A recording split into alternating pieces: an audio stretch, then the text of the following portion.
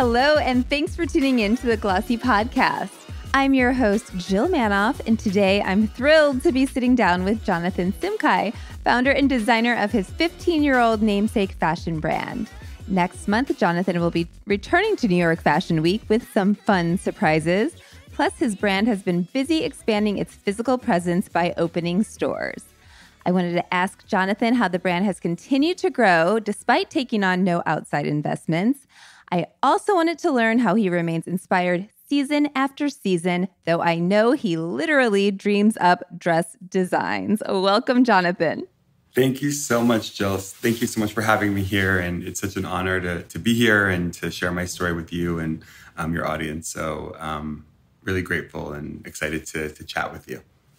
Oh my gosh, you as well. Tell me where you are today and what am I seeing behind you? Is that spring, summer collection over there? Yes, this is part of the spring, summer collection behind me. I'm actually in my atelier, my studio in West Hollywood. We are a Los Angeles-based brand. We started the brand in New York, but decided to move here, 6 years ago. So our atelier is based in LA, and that's where I'm talking to you from. Oh my gosh, I want to dig into that a little bit throughout this conversation. You kind of have a theme of doing things your own way and experimenting and doing what works for your company. Obviously, 15 years in, you have this great longevity that's worked to your advantage. Let's start on a fun note. I don't often have kind of folks who are both business-minded and creative-minded on the podcast, but love the talking creative side of things. Let's talk inspo. What was I referring to? You told me that you're dreaming in dresses, but I want to know where else you're getting inspiration as well. I get inspiration from so many different places. And it's always a question that sometimes I love answering the question. Sometimes I dread the question because I don't always know where my inspiration comes from. Sometimes I will be sitting in Paris and I'll see a really, beautiful person walking by in a really interesting outfit and that'll make me think of something. Or sometimes I'll be, in store working with clients and they'll be like, oh, I wish you did this in another color. Or they'll say, I wish the skirt had a little bit less volume, or I wish it had more volume. And then it evokes an idea. Sometimes you mentioned the dreaming dresses. It's very true. Sometimes I'll literally be sleeping. This actually happened to me last night with footwear. But I'll just in a dream see a pair of shoes or a dress. Sometimes I'll wake up and I'll just jot it down or write it in my notes on my phone to try to remember what it is that I saw. And sometimes I don't, so I always think about what are the dreams that I didn't wake up and remember, someone told me that you only remember the dreams if you wake up in the middle of them, and the ones that you sleep through, you don't remember. So I heard that. So it kind of haunts me. And I'm always I wish I but then I don't sleep very well because I'm constantly trying to wake up to remember the dreams in case there's a genius idea in there. What are we missing? Lost in the dreams. But so sad. It's funny because I really yesterday I had a shoe that actually I saw in my head, and so yeah, it's fun. It's the type of thing where you just when you want inspiration and you want you're sitting there in front of the drawing board and you're like, what are we doing this season? There's times when I'm like, you get stuck, and then other times and then the times that you're not really looking and you're just kind of with family or friends or on vacation, you get all these ideas. So other places, I try to go to the Première Vision, the fabric show in Paris. I get really inspired by fabrication and textiles, seeing all the mills from Europe and, all their new innovative fabric qualities and techniques and manipulations. I also love embroidery. My grandfather had a lace mill in Tehran in the 70s. And I've shared this story before, so if anyone's heard this already, sorry if I'm boring you, but he had a lace mill. He had a lace mill in the 70s and pre-revolution. And then right before the revolution, he left. And he actually left the mill behind. But I always try to find a way to incorporate embroideries and guipure and lace in the collection as a homage to my family's heritage. Oh, I love that. Well, you mentioned Somewhat. Sometimes you're inspired by people, which is interesting. But tell me who you're designing for. Who is your shopper? Has she been with you for the long haul? There's definitely, definitely a customer that's been with the brand for a very long time. I think for me, it's, something that I take a lot of pride in with Simkhai is that we really try to design a collection that is very inclusive and, brings people together and, trying as hard as we can to have something for different types of women that like more coverage, women that like to be sexy, women that like to show their skin, women that like to be covered. And because, we are so diversified in the product and the end use, we really are able to kind of tick something and have something for everybody. Even just some of my favorite moments are being in store and seeing like a mother and daughter come in together and be able to like to shop and try things on together and seeing like, two people bonding and sharing an exciting moment and expressing themselves through fashion together and, or even just like friends coming into the store together and trying things on. And, it's like sharing like a loaf of bread in a way where you just like with the people you love. And, for me, it's really about, bringing people together and not, alienating anyone and trying to get, through silhouette, through fabric, to try to, have something for most people. So nice. Well, I know you spend a lot of time in your stores. Let's talk about your stores a little bit and why you value that time, why your customer values the time, and how many stores are we talking here? So we have 4 stores right now, plus our online. So 5 points of direct distribution. Something about me that's, I love being in store. I started working in retail when I was 14 years old. I worked in a sweater outlet. My neighbor ran a manufacturing company for knitwear. And on Sundays, the factory turned into an outlet.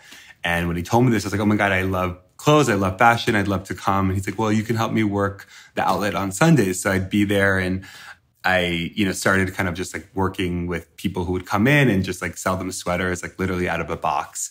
So that was my first kind of like step into fashion. And then I started working at a local boutique for, through high school. And it really just was so rewarding to be able to like build a relationship with someone that came in and needed an outfit to, to feel confident about an interview they were going to, or to, if they had a date scheduled, they wanted to look good for the date and, being able to work with them and to get them ready to feel like confident enough to like, okay, I'm going to do this. Like, I like the way I look. I feel confident. I'm ready to do this. And like, that is like, it's really therapeutic. And, sometimes I feel selfish because I do get such a reward from, I feel so rewarded from, that experience and being able to style someone and see them try something. So I love being in store, and that's really something that, gives me the most satisfaction. Even now we have our store in Southampton, we have a store in Beverly Hills, a store in SoHo, and a store in Dallas. And whenever I'm in the store, I just really love to be hands-on. And, last night I was in our Beverly Hills store and someone was like, do you work here? I was like, yeah, I work here. Like, what do you need? And they were like, oh, can I get this shoe in a size, 38?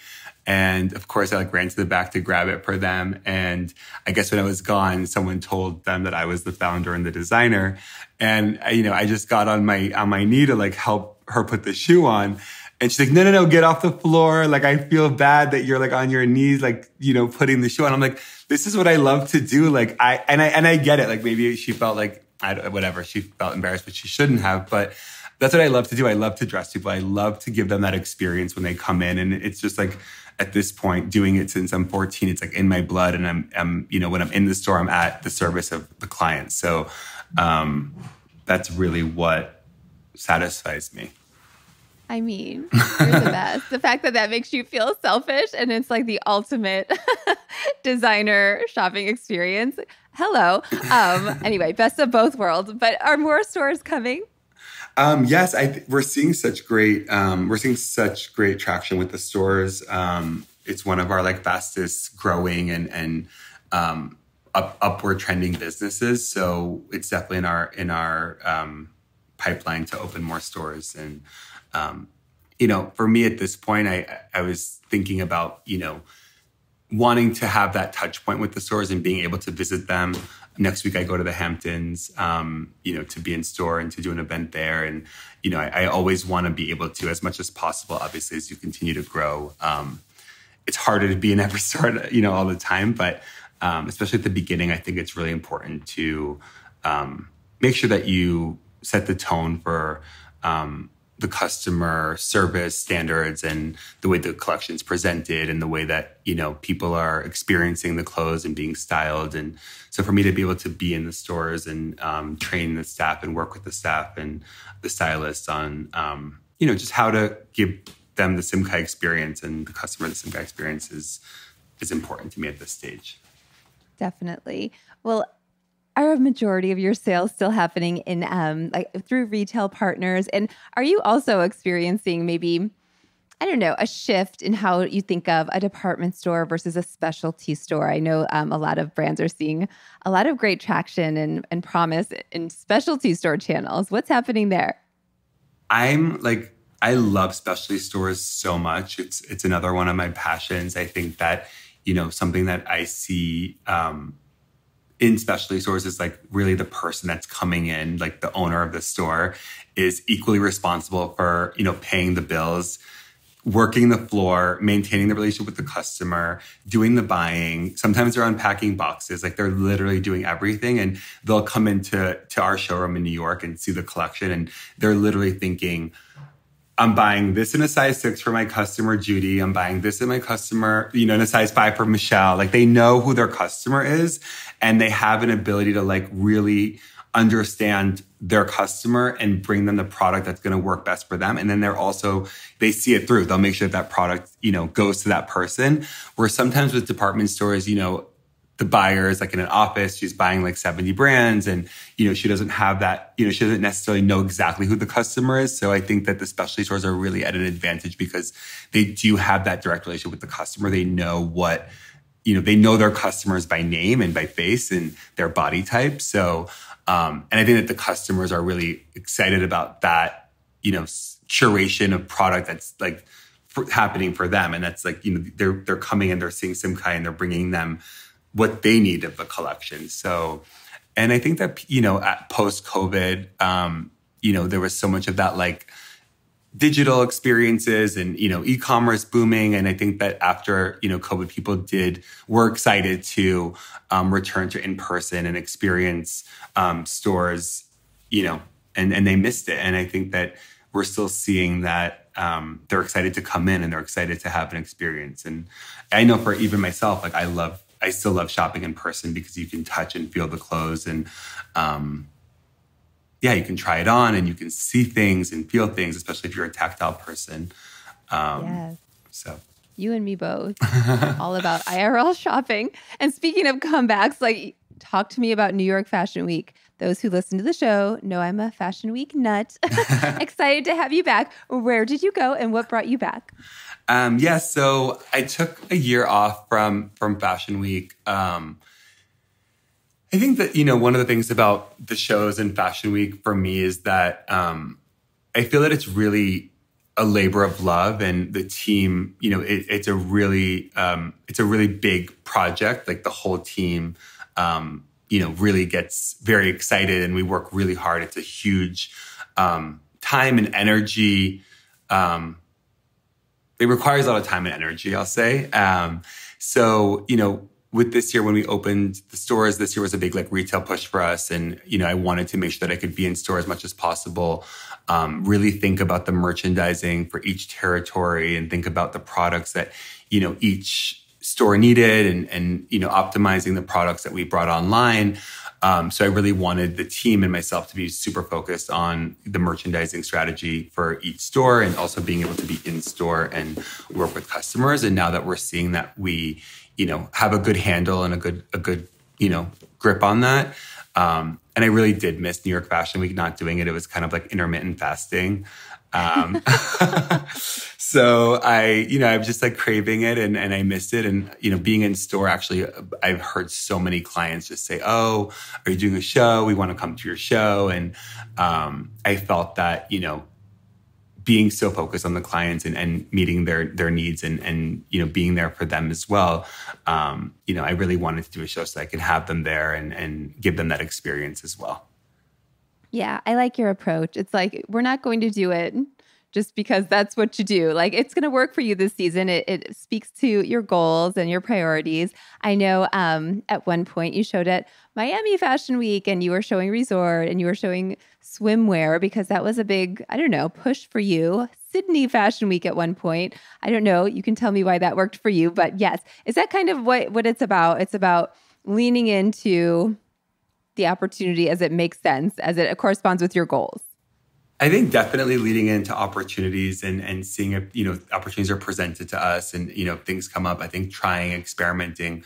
I'm all about experimenting and, trying different things. I love to, even in meetings, if, someone has an idea, I'm like, let's test it. Let's try it. Like, why say no just because we haven't done it that way before? And, let's see, let the data, let us know if this is a good decision. Obviously, if I think it's, not brand adjacent or it doesn't, make sense. But usually I'm always open to testing things. So when the Sydney opportunity came our way, I love Australia and we have a really nice distribution and we have a nice presence in Australia. So when the opportunity came to present at Sydney Fashion Week, I was excited about it. It was a few years ago. And in Miami, we have been this really great swim business. I love designing swimwear because I think that, being in a swimsuit I feel very vulnerable when I put a swimsuit on and going, I think a lot of people, putting a swimsuit on can make you feel vulnerable.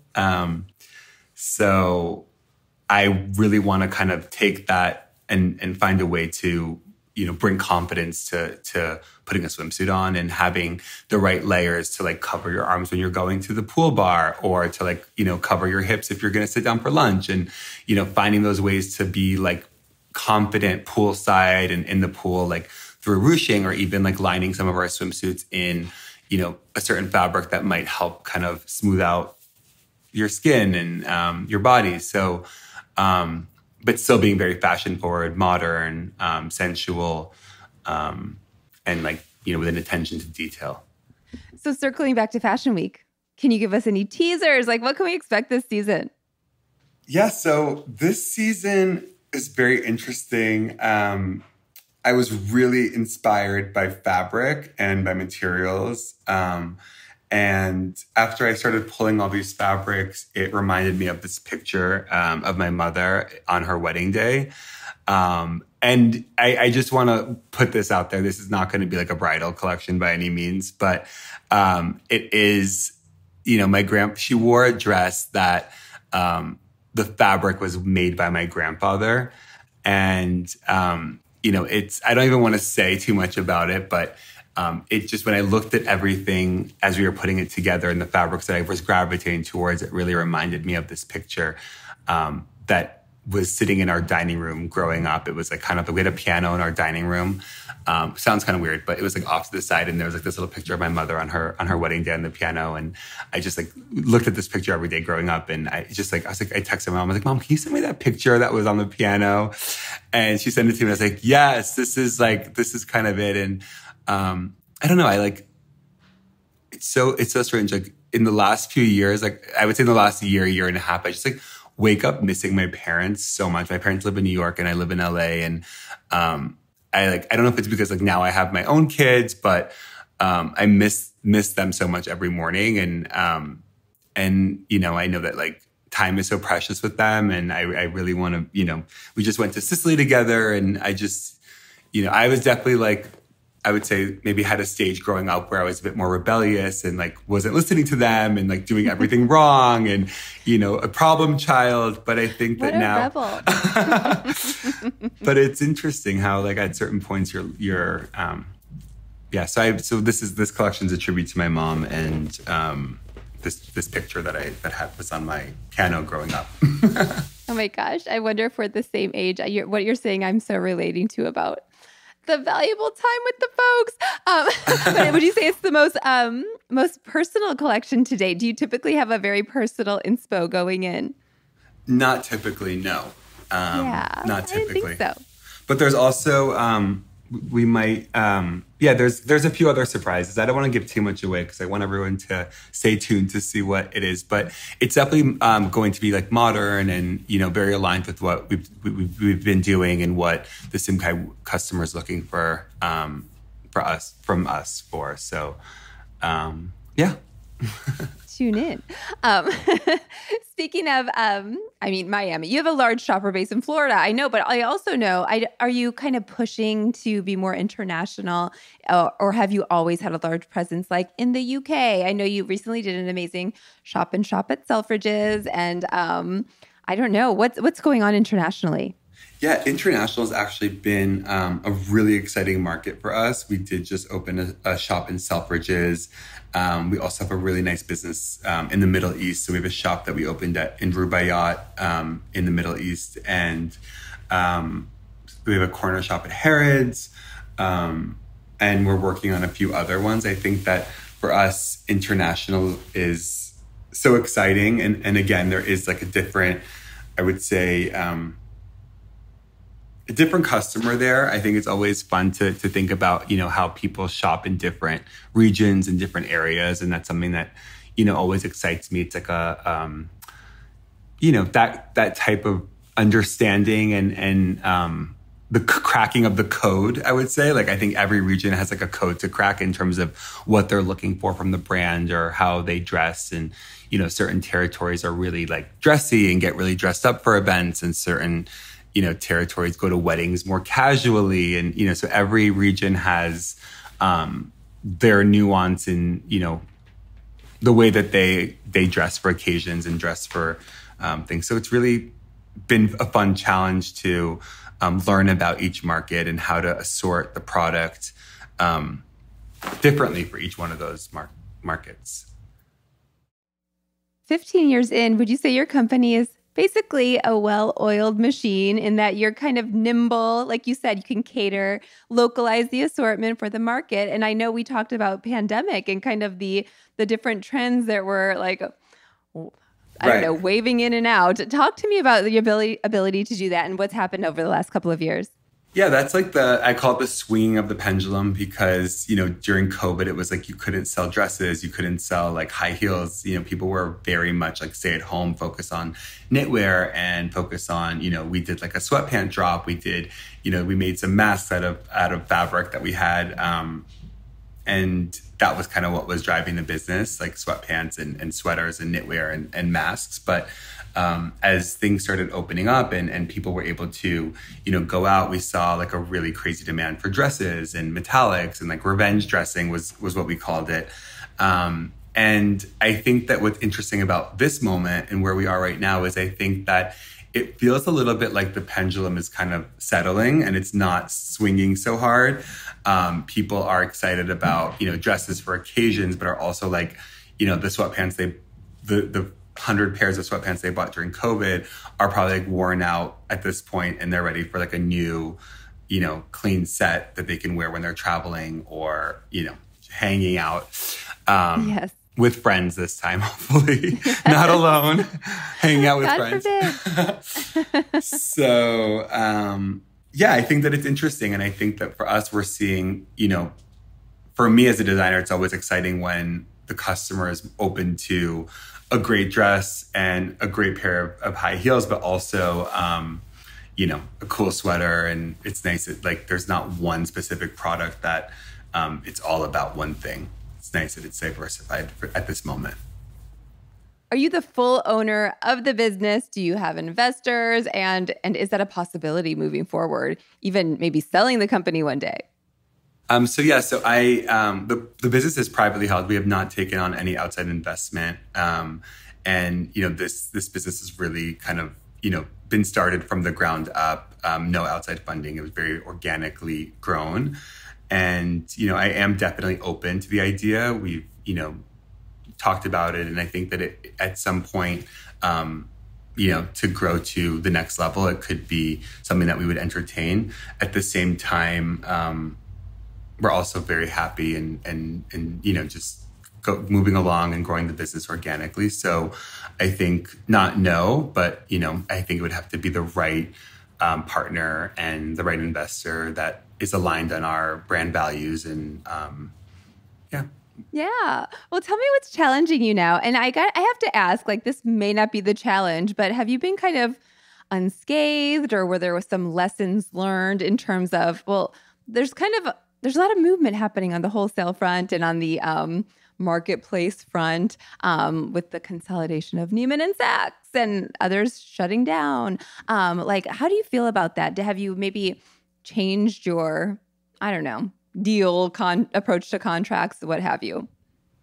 So yeah, I think it's been really interesting. I think in general, the market and like the retailer landscape has been very interesting. I think that from our end, we've just been as mindful as possible to diversify our outlets. And I think that having the retail stores and, also having such a strong specialty store business, I would say that our specialty store business and our wholesale and our department store business is probably equally in size. So we are, constantly thinking about how to diversify our outlets and the people that we work with, so that it's not that the rug will be pulled from underneath us if something is to go down. So I do love, department stores. I love, shopping at Neiman's and Saks as well. So I hope it works out, and it could be very cool, the merger and, just bringing things together. And, but yeah, I'm excited to see what happens. And I think that, I always look at these changes as opportunity and for the future. And I'm excited to see how the retail landscape evolves going forward. Yes. Any challenges involved with operating out of LA, or is it just a benefit? I would say challenges and benefits. I would say that in New York, we were based in the garment district, and we had so much access to like trims and fabric and buttons, and even just seeing clothes from like cash and carry stores. And here we're, in LA, and we really operate to our own, beat to our own drum, and we're in our little bubble. I would say from a challenge perspective, I would say that it's not always easy finding talent, even like seamstresses or, the design team. We have a really strong, amazing design team, but it wasn't easy to find them. And, a lot of them did relocate from New York or other areas, but it is not easy finding fashion, like product fashion, especially with elevated taste level or knowledge for like high-end construction. But we have an amazing team right now, which I'm really grateful for and consider family. But that was definitely a challenge. I think that also being in LA, you do have, because there isn't so much around us, it is, I would say there's probably less turnover than we had in, New York. I think that in New York, being in the garment district, there's so many fashion brands, and there's a lot of options for someone like where to go. And I think that you just, in LA, there's something about like, you kind of like sink your heels in and get comfortable. And and there's a laid back energy about being in LA that, in New York, it's a little bit different. Like I say we very much operate like a New York company. Like, the people here have that like New York hustle and, that passion. But at the same time, there is like an ease. We have to take a lot of meetings outdoors, and we do like our design meetings outside on our patio. So there is something very like West Coast feeling about working here, and it's nice. Nice. How would you describe the state of where you are in the industry in terms of like, well, for a minute there, luxury, booming, thriving, and now it's slowing down, but also there's fast fashion on the lower tier as like driving billions of dollars despite all this sustainability talk. Nobody cares. They just want cheap stuff.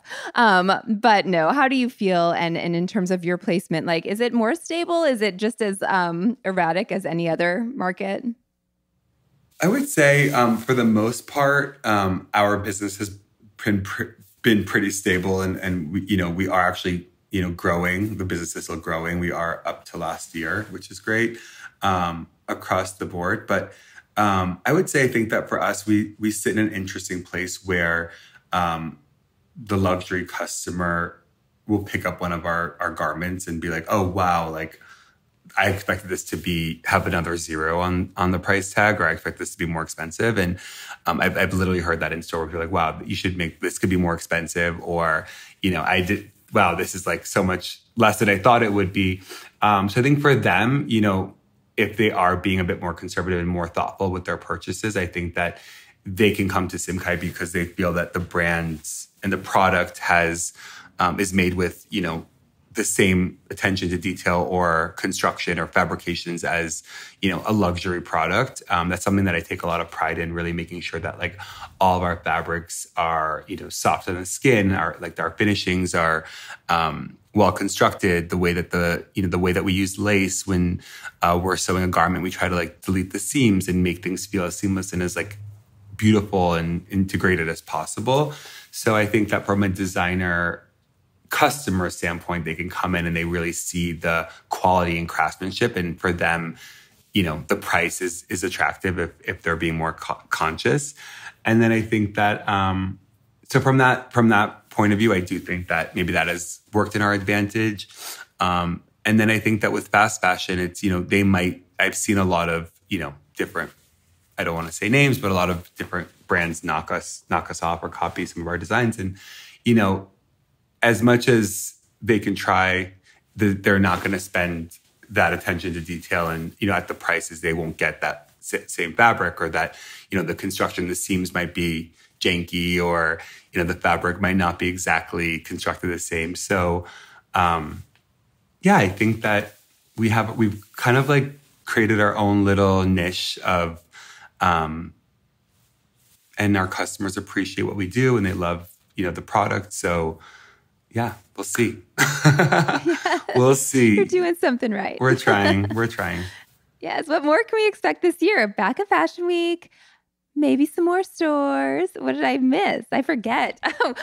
I would say for us, I would say right now we're seeing a lot of really nice momentum in our handbag and footwear business, which is really exciting. We launched that, I would say like a year and a half ago, and we're seeing so much success there. We have this one bag specifically, there are two bags specifically called the Bridget and the Monet bag, which kind of put us on the map in terms of the handbag space. And we've sold out of them like multiple times, but through that we've acquired a handbag customer, and now they're excited about trying new handbag shapes. So I'm really excited about some of the developments that we have in the pipeline for handbags. It's really been like a focus point for us, and lots of new ideas and innovation and things coming out there. And then footwear as well. We launched that, I would say 2 years ago, and we're really seeing that we found some shapes that people really like, and I'm excited to continue to build on that. I think that whenever you're launching a new category, you have your ideas of what the customer wants, but at the end of the day, they need to decide if they actually want it or not. So it takes a second to really like understand like what they're into. And I think that now that we have more data and just more, more time and more experience, I think that it's exciting because we've seen some promising traction across those categories. And so that's exciting for me. And then also with menswear, we launched menswear last year, at the beginning of the year. And it's something that has always been something that I wanted to do. I actually, no one knows this, but this is the second time I did a menswear brand. The first time I did men's for Simkhai, the brand was Jonathan Simkhai at the time. And I designed a full-on men's collection, made the samples, but then put it in a box and decided not to put it out there. Yes. So this is a second. A lot of work, Jonathan. It is a lot of work, but we did a whole men's collection. back when we were still in New York, actually, and decided to, put it away. I kept some of the pieces and wore them, so it wasn't a complete waste. But so this is the second time that we're doing men's. The first time that we actually put it out, and we're seeing really nice traction. It's stocked by a bunch of really great stores, and we have it on Simkhai.com as well, and it's in our boutiques. So it's fun for me because, I've had so many, just guy friends and my brother and my dad always saying, like, when are you going to make something for us? And so it's nice to be able to dress the guys in my life and to dress myself in Simkhai. And yeah, that's something that I'm excited about as well. And it's awesome. Have you dabbled in the rental resale space? I would think that your dresses would rent like hot. Do you say rent like hotcakes? Like you say sell like hotcakes? Anyway, I think it would be popular. Yeah, we're actually on Rent the Runway. We do have great. some styles on Rent the Runway. And yeah, it works really well for them. Yeah. Is it a customer acquisition tool for you? Kind of people find you, they fall in love. It's a great thing because you get a lot of feedback. I think the Rent the Runway customer, it's a tongue twister. Rent the Runway customer is really engaged, and there's a lot of like feedback that they give other renters, and we also use some of that feedback to also hindsight on like fit and product and to see what people are gravitating towards. So it is really interesting from a data perspective and customer feedback perspective. And yeah, I think that sometimes people just want a dress to wear once and they don't want to wear it more than once. And, I think it's a perfect solution rather than buying something. And, we always talk about this in office, but closet real estate is a really big deal. And, sometimes. Especially in New York. And my closet is tiny. I actually have a rack in my,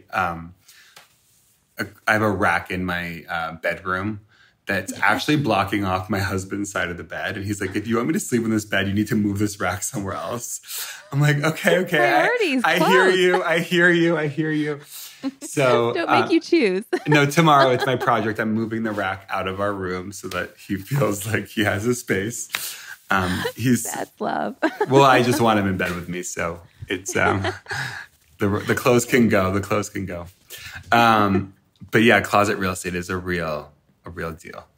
For sure. I mean, last question, because we had a little prep call for this and I just found out you're such an interesting fellow. I mean, what are you doing this weekend? What do you do for fun?